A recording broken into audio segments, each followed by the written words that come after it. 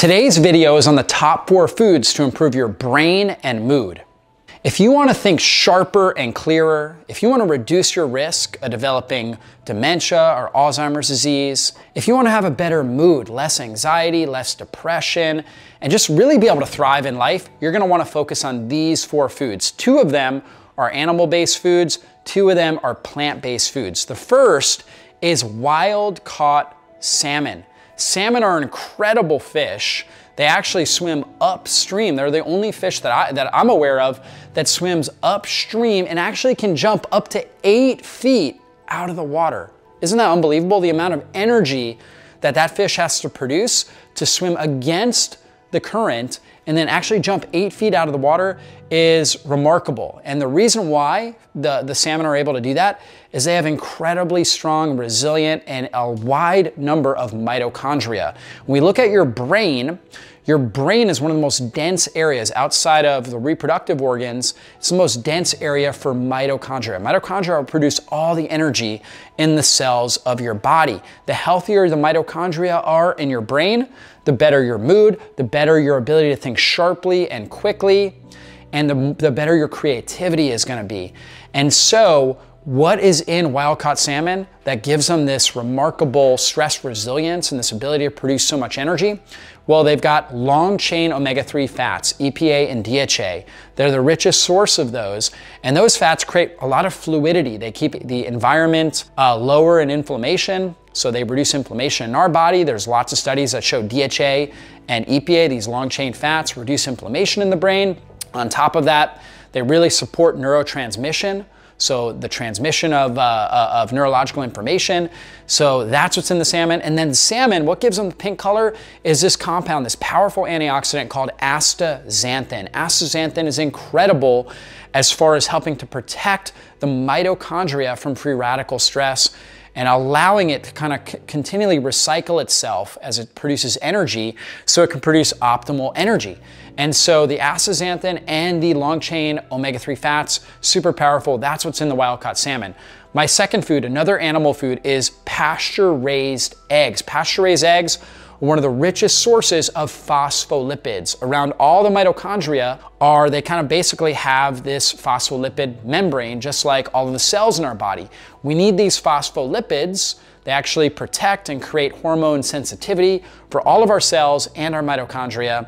And so eggs are one of the best sources for that. Eggs are also a great source of B vitamins. They've got choline in them. They've got fat-soluble vitamin A, retinol, vitamin E, all of our fat-soluble nutrients. So tons of good stuff there in the pasture-raised eggs, in particular in the yolk. The yolk is the most nutrient-dense part of the egg. So wild-caught salmon, pasture-raised eggs. Number 3, this is a plant food, is spirulina. Spirulina is a single-cell algae. It's a blue-green algae, and it's got something called phycocyanin in there. And the phycocyanin is really, really powerful antioxidant. And spirulina is the best natural source of superoxide dismutase. Superoxide dismutase is a powerful intracellular antioxidant that blocks the activity of superoxide free radicals. So the superoxide free radical is one of the most damaging things within our mitochondria. So it causes major stress on the mitochondria and causes mitochondrial dysfunction if it's left uncontrolled. A lot of people are not able to produce enough superoxide dismutase on their own because they have certain genetic polymorphisms that don't allow them to produce optimal amounts.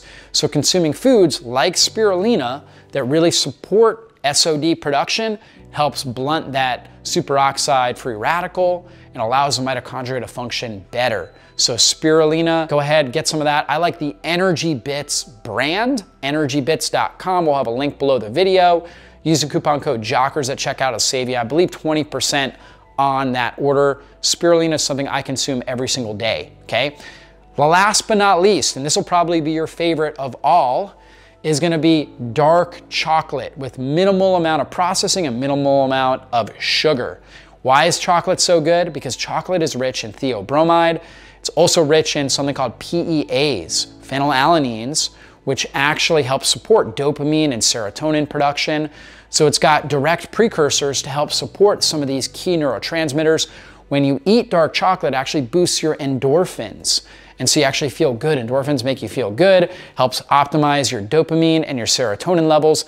So you feel good. You can also feel driven as well and ready to go out and accomplish your goals. So having a small amount of dark chocolate is really good. If you do too much chocolate, it can overwhelm your system, right? And actually cause more of a dopamine serotonin deficiency where you're more dependent upon it. Some people notice that they get a kind of not quite as much of an addiction as sugar, but some people can have somewhat of an addiction to chocolate. So have it in small amounts, right?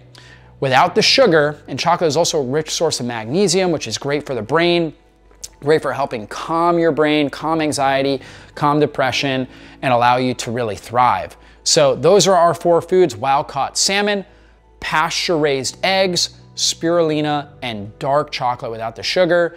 If you do those, that's gonna really help support your brain. Hopefully you guys enjoyed today's video, and go ahead and be sure to subscribe to our channel and click the bell button. That way you get notified whenever I put up a new video so you never miss one of these important trainings.